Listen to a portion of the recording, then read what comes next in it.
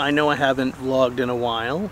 Thought I would pop in and say hello and let you know that I'm still thinking about it and all that. I haven't had a lot to say recently. It's been a very interesting and difficult time for a lot of us in the Johannite Church.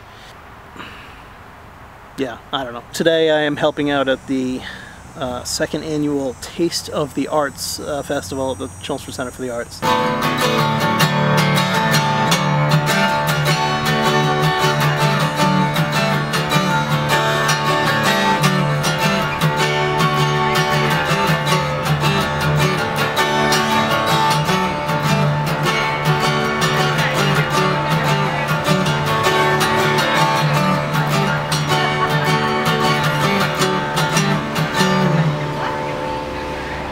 I was thinking about art and how art is the language of Gnosis, really, in a very real sense. I mean, you have certainly a lot of Gnostic scriptures that are written in a very literary, poetic style. I would say the prime way that Gnosis is communicated in the 21st century, anyway, is through movies. In the 20th century, also, you know, back then, way back then, 17 years ago. It seems that the one way that people find to talk about Gnosis and the Gnostic experience and mystical experiences in general is usually in some sort of artistic expression that kind of transcends language. Mystical experiences are really difficult to talk about with people who haven't had them, and I know that sounds a bit like a cop-out, you know, and a lot of people will say that it is, but you have these experiences that go beyond the things that we normally talk about and that we have language to talk about. And so as a result, the way that you communicate these things to others is through the intentional triggering of memories, I would say, of these states that happen through more visual mediums, whether that's directly visual or through poetic language and things like that. Easier said than done. It's why the Gnostic scriptures tend to come across so, quite frankly, ridiculous with their layers of cosmologies and visionary ascents, and, you know, not just the Gnostic scriptures, the canonical scriptures as well. These are the ways that we have, these are the tools that we have to communicate these experiences.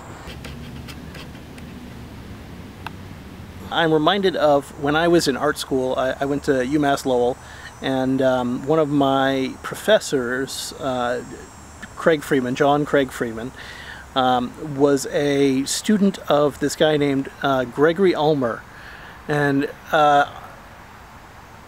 Dr. I believe Ulmer was a professor of English somewhere, wherever Craig had his, did his education. And Greg coined this term called electracy, which was kind of a post-literacy. He described it, and I will paraphrase poorly, that, you know, before writing, people were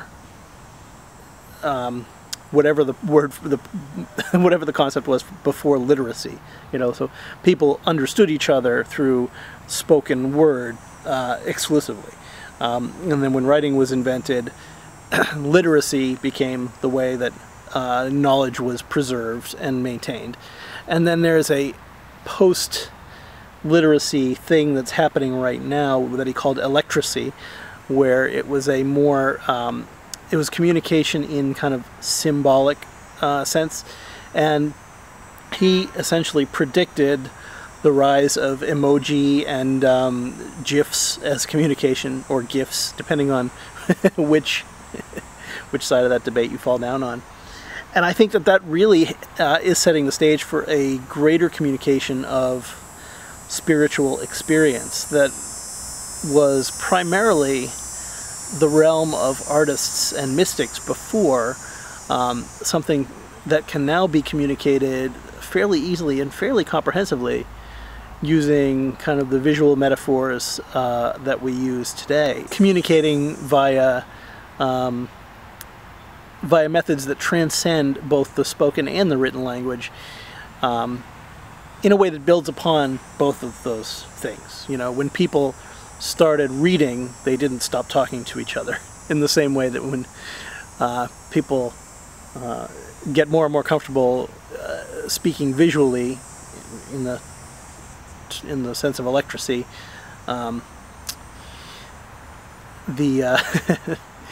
they won't stop writing or talking to each other. So all of this sort of begs the question, I guess, why Gnosis? Why do we care? You know, why have I spent so much time, you know, so much of my life and sacrificed quite a bit to pursue this? And I guess the answer is because I can't not. On the one hand, it makes your life a bit worse.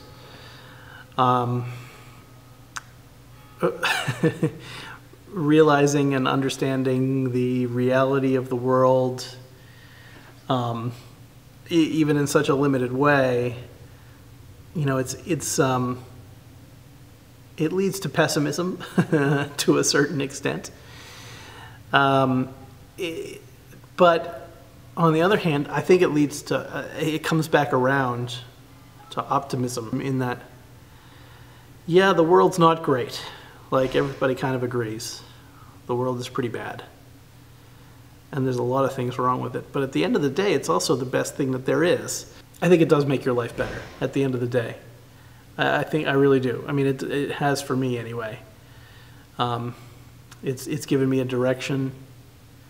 It's frustrating and hard and all of those things, but it's, I think, the most rewarding thing that I've ever been a part of.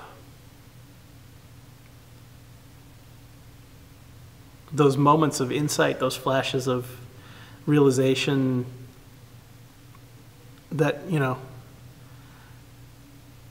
you are above all of this, you know, and it's not in an elitist sense, although kind of, but that literally you belong to something higher, and everybody does. And once you understand that, all of the stupid little differences are just that. They're stupid and little.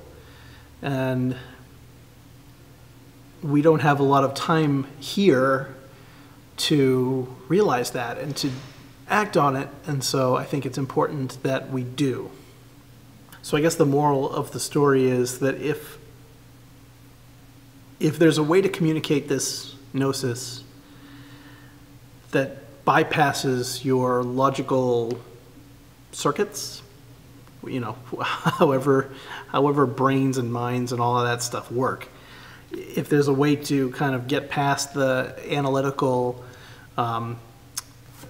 logical, like, I'm going to explain all of this to you, part of your brain, your consciousness, then, you know, then let's try and do that. Let's try and make the world a little bit better through the spreading of Gnosis. I mean, the tagline, I guess, the motto of the Gnostic Wisdom Network is spreading the light of Gnosis. And you know, we do that a lot intellectually. That's what we do a lot of here on this channel. But you know, there's a whole other layer of more effective communication, maybe, that has to do with art and beauty and poetry and all of that stuff. So let's give it a shot. Let me know if you have any ideas.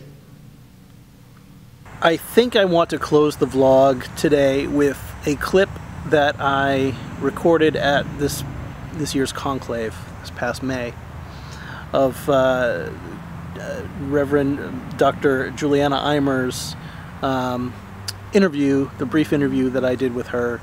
And we pray for her and for her family and for her husband, Mar Thomas, and eternal rest grant unto her, O Lord, and let perpetual light shine upon her. Reverend Subdeacon Juliana Eimer. So you have you've been hanging out with us for a while. Mm-hmm. Which conclave? How many conclaves is this for you, do you think? This is my 7th. Oh, that's great. Yes. Each one better than the last, I'm Absolutely. sure. So, what are you excited about this year? What's been most interesting to you? Well, I've enjoyed all of the presentations, the little workshops, but I have to say the thing that has been most exciting to me has been the opportunity to meet the local community.